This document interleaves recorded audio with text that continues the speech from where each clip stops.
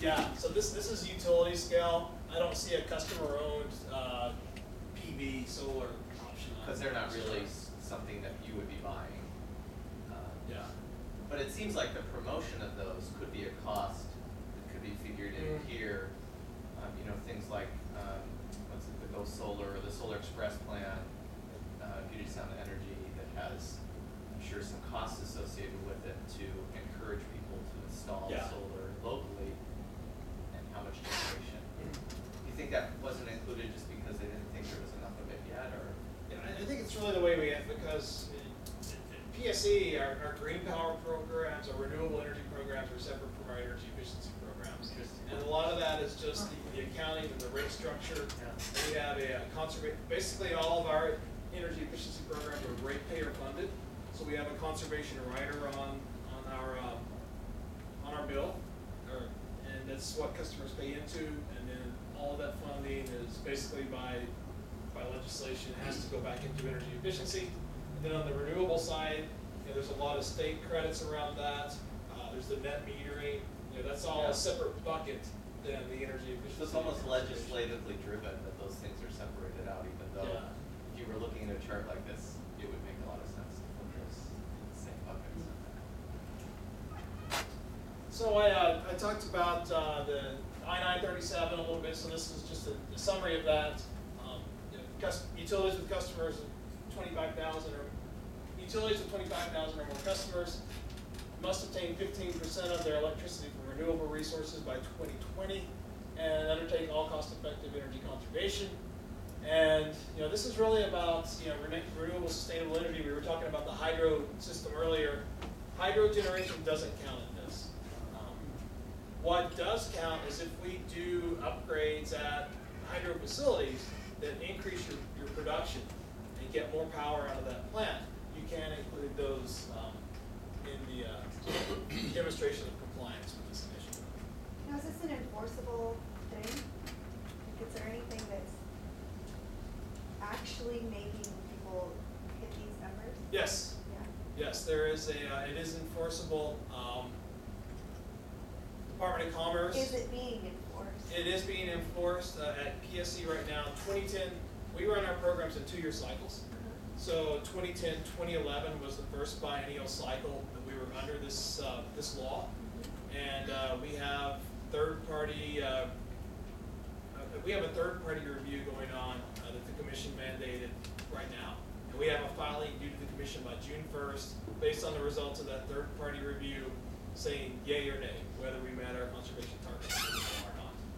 And there's a fine of, I believe it's $50 per average megawatt. That for us falling short of the conservation target. About the 15 or whatever the percentage is? Yeah, so that's the renewable.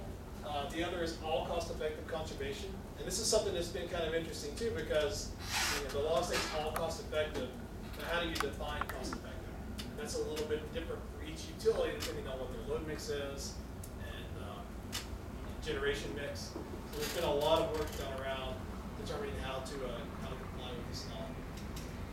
So obviously, the law states 15% from new.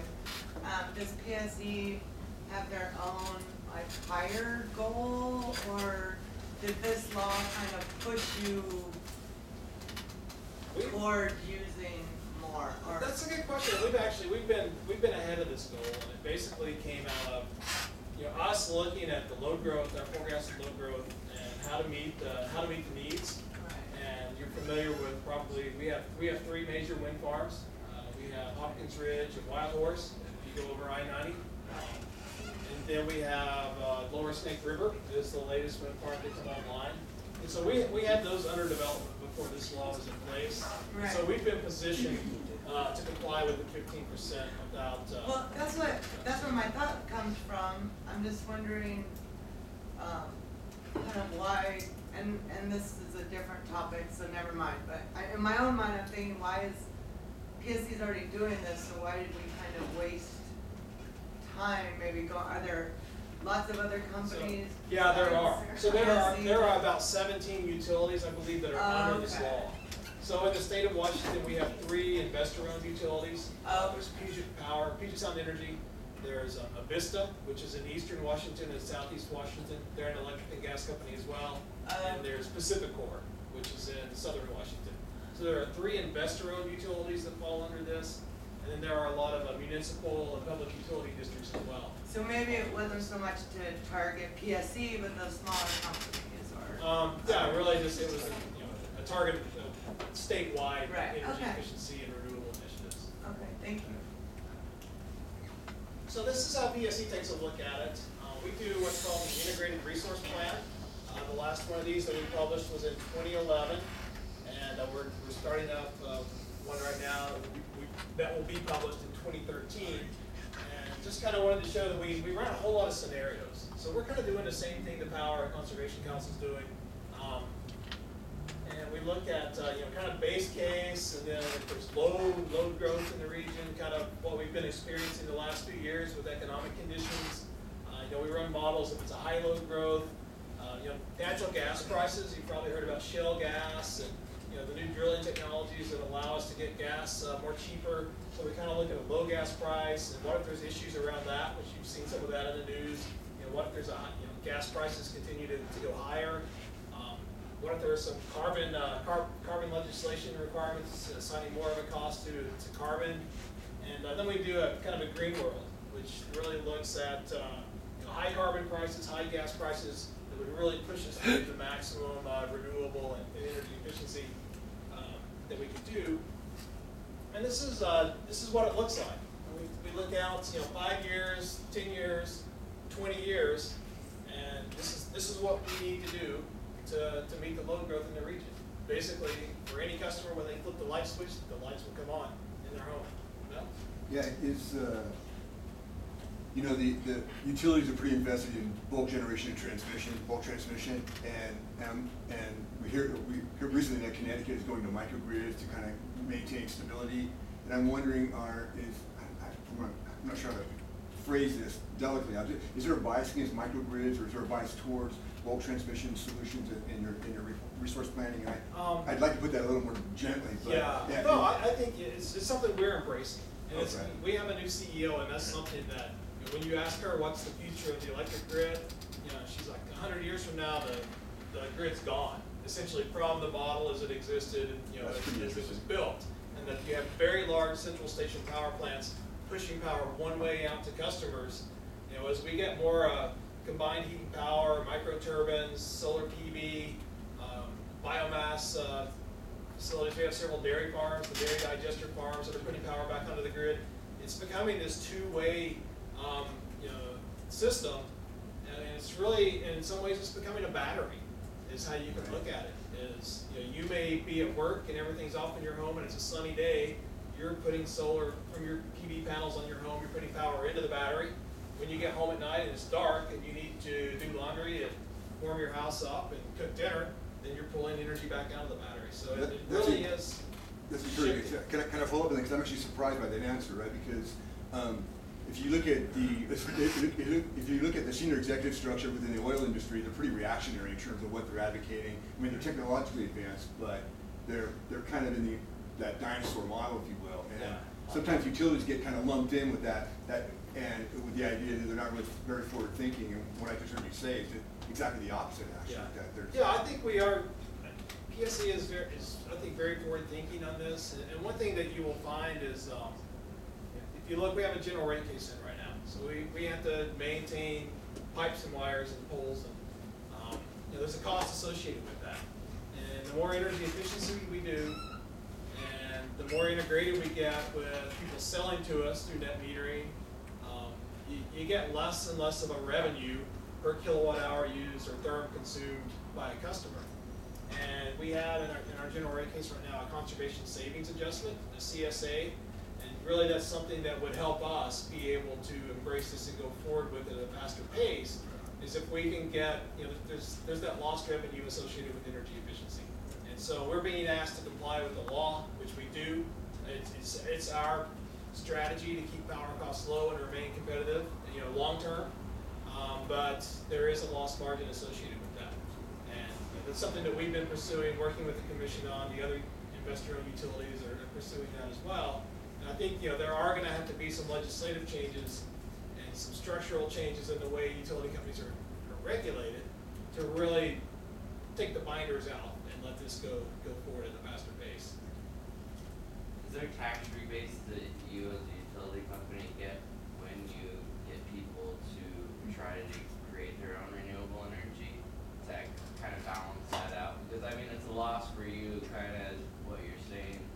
When they make that energy and they send it back to you, they're making money off of it, correct? Yeah, Pretty so much. there are tax rebates and tax incentives for the customer for installing. For customer-owned generation, PV, you're kind of outside of my area of expertise, and so I don't want to give you an incorrect answer. I'm not aware of tax incentives there. We do get renewable energy credits from our wind farms, the utility-owned generation, and that's a straight pass-through to our customers. So that's what we do with that revenue.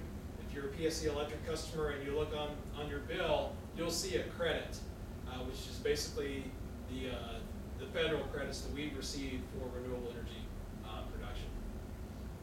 And for residential, it's not really a thing, but let's say Google wanted to have a huge, mega solar PV array on their data center or something. Is that more your niche, or is there like an industrial level rebates that you work with? Whether it's industrial or small scale Doesn't matter. residential, Okay. it's basically set up within that structure of the net metering.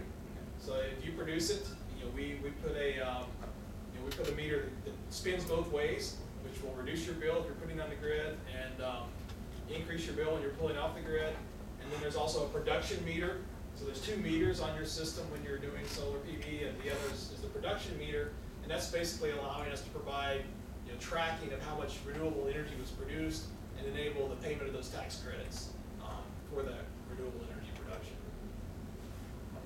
My understanding of those, just having done some research on my own, is that yes, those renewable energy credits that you would receive as a consumer when you sign up with PSE for their net metering, you turn those over to them, and so they receive the renewable energy credits that you would get, tax credit that you get. It's in that contract that you sign. Yeah, maybe we need to have one of our green power folks come and do a presentation. Okay, yeah. We've got some folks that are very knowledgeable and can answer all the questions around the solar piece. So this is, I was talking earlier about the utility companies have been doing energy efficiency since the 70s, and this is just a chart showing cumulative energy savings that we've accomplished at Puget Sound Energy through our efficiency programs that started in 1978 timeframe. It's been pretty aggressive, continually every year doing a little bit more. There was a bit of a plateau in the late 90s, and this was just around the deregulation, and a lot of utilities started shifting to basically prepare for a different type of operating environment. It's kind of interesting. That's, I think, this is where I came to Washington from working for another utility, and I was on the unregulated side of a business that a utility was starting up. To prepare for deregulation, they wanted to go out and find other ways to make money, and we were doing turnkey energy services for customers. And after the California energy crisis and other things that happened in early 2000, that got turned around, and the company sold off that part of the business, so I came to PSE to work on the regulated side of energy efficiency. It says AMW, is that adjusted megawatts or? This is average megawatts. Okay. Yeah, so basically that take your megawatt hours of savings and divide by 8760, 8,760 hours in a year, and that's how we report that. So I want to talk a little bit about how do you do energy efficiency, and there's a lot of very advanced energy simulation models out there, and a lot of very advanced analysis tools. But it's not really rocket science. There's a lot of common sense can go a long way, and I think one thing that took me a long time to learn when I got into the industry is you can dive into an Excel spreadsheet and start, calculating a lot of things. And some of it you can do on a Post-it note and get just about as close of an answer. And I think there's always that way in engineering and technological fields. But I'm going to share with you a presentation I gave. It's getting kind of dated now. Back in 2008 at the World Energy Engineering Congress, And then another thing I want to point out to you are just some resources, online resources that have a lot of good materials, good reference materials. But this is I gave it a fancy title to get my paper accepted for this conference, but called it Economical Load Disaggregation Strategies. But this is really just doing an energy audit from your desk is what this is about. And pretty much went into this talking about, why do we conduct an energy audit? And pretty much that's the first thing you want to do when you're energy auditing is find out where's the energy going.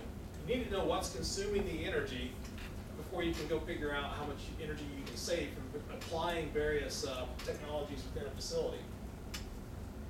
And the big part of that is separating out energy use. You have a meter on a building.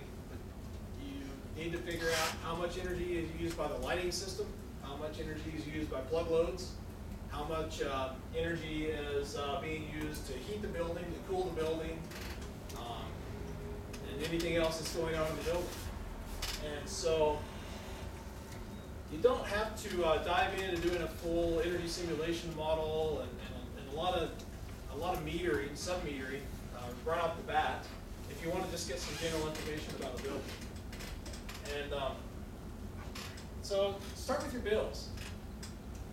And the first thing you probably do when you're looking at utility bills, this is actually about a 40,000 square foot, low density, all electric office building in the Pacific Northwest. And if you plot usage over time or by month, the monthly bill, you'll see that in the summer months, usage is going to be low, and in the winter months, usage is going to go up. And that's primarily because you have to heat the building. We're a predominantly heating-dominated climate in the Northwest, and so we typically have the greatest energy use in a building in the wintertime. And so if you want to try and discern a little bit more about energy use in the building, there's you can bring temperature into this. Sometimes this may be available on a utility bill each month, maybe an average temperature. Or there's plenty of weather data sites available online. And you can start to see some trends. When the temperature goes down, the energy use goes up. And it follows that trend throughout the course of the billing cycle. But there's a really useful technique that somebody showed me when I first started at Puget to start to learn a little bit more about this. And that's to plot your monthly usage.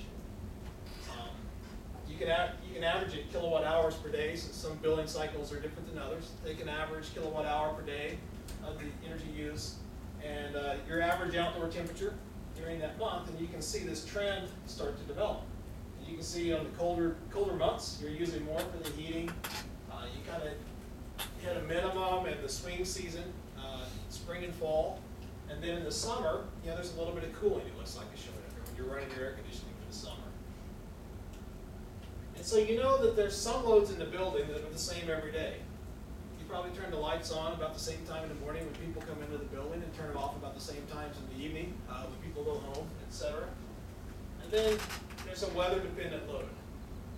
And so what you want to do when you're starting to analyze this building is think about how to break these out, figure out what's going on in the building. And the easy one to start with is lighting. You probably know about when the lights come on, when the lights go off. Talk to a facilities manager or somebody that's familiar with the building. Who's the first in the morning, who's the last out in the evening.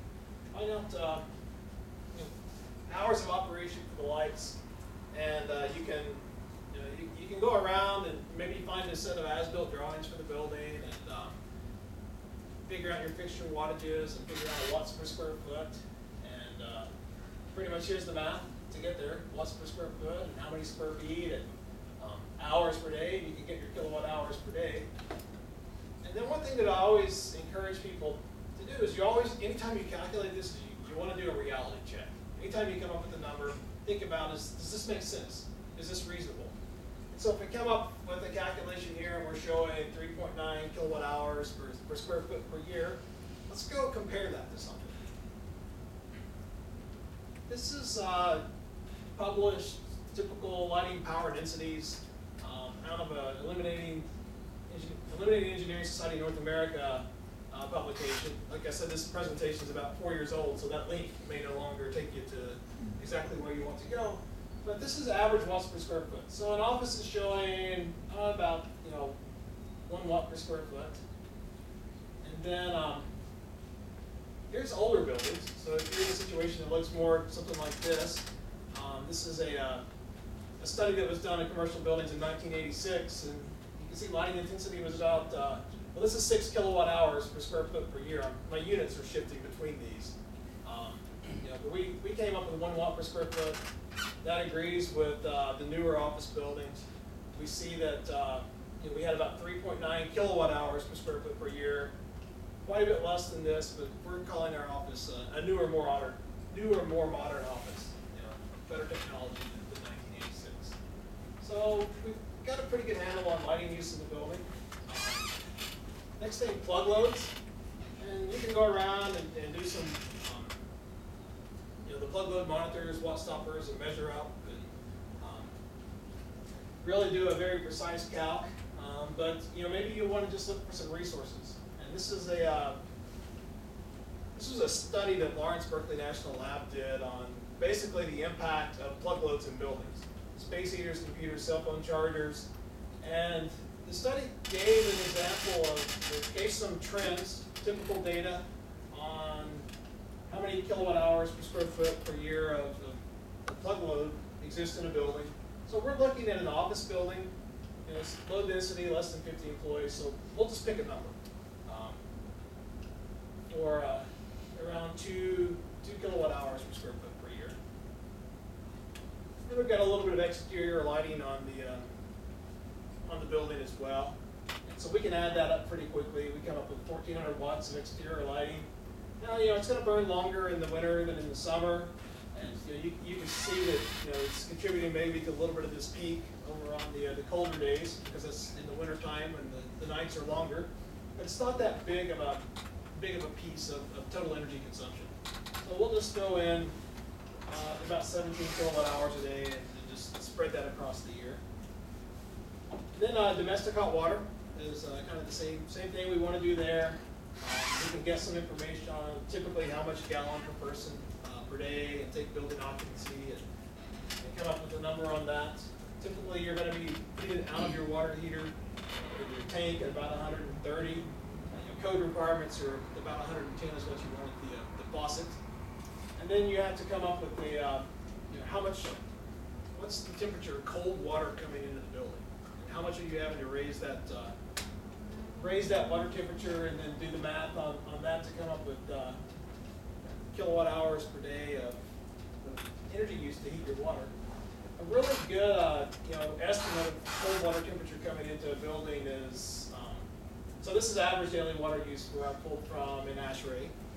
Then a really good estimate for cold water coming into a building, you can just take groundwater temperatures. Usually if you have an energy simulation program, the weather file will have average ground temperatures throughout the course of the year, so you can use that. And I ran across this formula when I was taking some building energy simulation training for EQUAST, and it seems to be a pretty good formula to use. So if you just take the mean monthly dry bulb temperature, average temperature for the month, times that and add 30.4